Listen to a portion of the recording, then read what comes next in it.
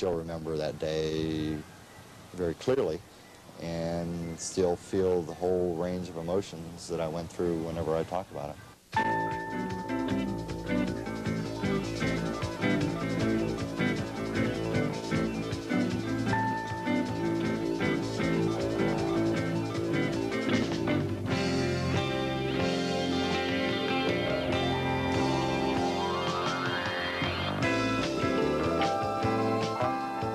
Welcome to Focus. I'm Jim Sayer. It seems so long ago that our country was involved in the war in Vietnam. It was a war which took place on the other side of the world, and a war which we were only able to see on our television sets. Perhaps the most memorable aspect of that war was the huge opposition to it, especially on our nation's college campuses. From 1966 on, there were anti-war rallies, sit-ins, and hundreds of protest demonstrations. Some of them took place very close to home. Tonight, American and South Vietnamese units will attack the headquarters for the entire communist military operation in South Vietnam. April 30th, 1970. President Nixon announces the invasion of Cambodia in an effort to eliminate sanctuaries of Viet Cong and North Vietnamese soldiers. The invasion sparks rallies and demonstrations on virtually every college campus in the country, where it was seen as a step to widen the war, previously thought to be winding down. Kent State University in Ohio was no exception. We want to get America out of all of Asia, all of Latin America, all of Africa. What are we fighting for? Throughout the weekend, rallies and demonstrations were held on the Kent State campus. After several disturbances in the adjoining town of Kent and the burning of the ROTC building, the mayor formally asked then-Governor James Rhodes for help.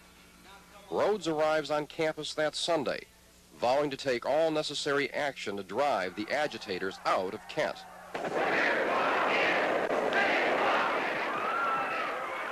By Monday morning, tensions reached their peak. It's a quiet, warm, sunny, and as you can tell, a very windy day here on the Kent State University campus.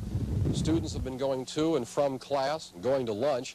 Some are getting ready to celebrate the Easter weekend.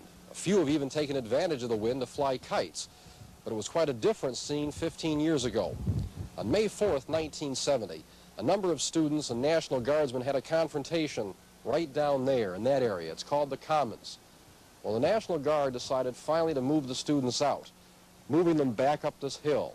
They all moved in this direction, the students followed by the National Guard. As they passed this point, which is called Taylor Hall, the students moved down into that area by the parking lot. The guard came past this point, stopped, turned, then turned once again towards the students and opened fire.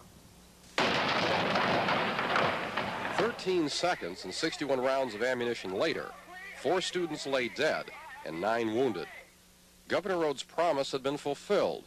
The demonstrations had come to an end.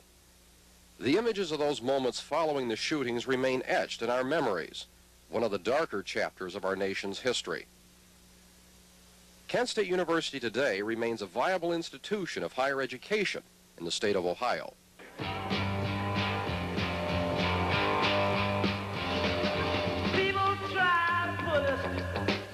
Despite the continued presence of rock and roll music, the university is now, as it was then with the exception of 4 days in May 1970, a relatively quiet place.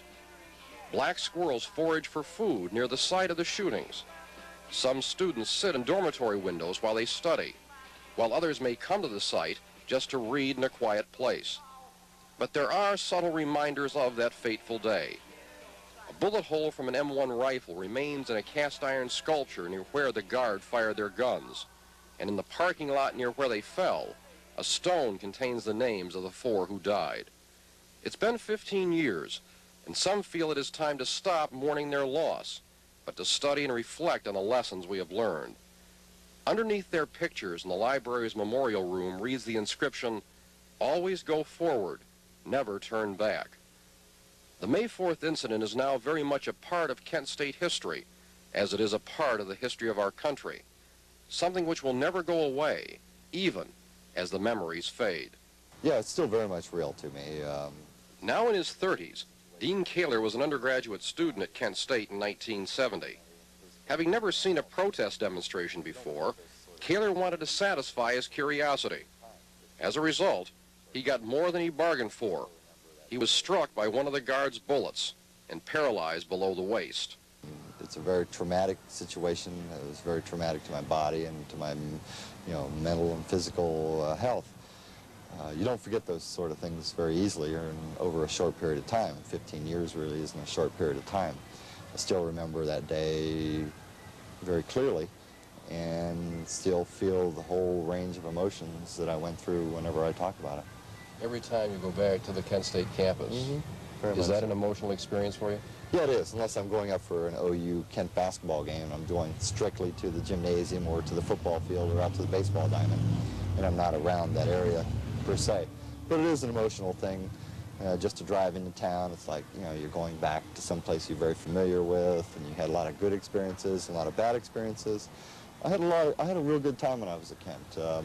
Most of my experiences were very positive, very constructive, and I feel real good about going back to Kent. I just don't always remember Kent State University as May 4th, 1970. That's good. It's my education, it's the wheelchair athletics that I played there, it's the politics that I learned and worked through and involved in student organizations. It's being with my friends, it's remembering the whole range of experiences one has when they're going through school. For Dean Kaler, the events at Kent State 15 years ago have much more than a political meaning, for he is constantly reminded of his injury. But for today's Kent State student, the experience is one of learning and conjecture. How old were you in May of 1970? Oh, 5. Yeah. Nowadays, most people are apathetic. At this university, I see a lot of apathy, and they care more about their stereos or what's going on. They don't care too much about politics and the events of the world. So I see May 4th as better days when people were more involved with their government. I just think that the people that got shot here just stood up for what they believed in, and they had no reason to get killed for it. How about your friends? Do your friends have a similar attitude? Do they often talk about events of 15 years ago? Does it mean something to them now, 15 years later? I'm sure it does mean something now, but we try to get rid of the thought and not pretend it didn't happen, but try to move on and not keep bringing the subject up and not keep talking about it and just hope it doesn't happen again. It is such a part of the history of this institution that, in fact, one of the first pages of our catalog makes reference to May 4th, 1970. Dr. Michael Schwartz is the current president of Kent State University. For some students, it's very important. It's something they're interested in. We have quite a lot of questions asked by new freshmen every year about that.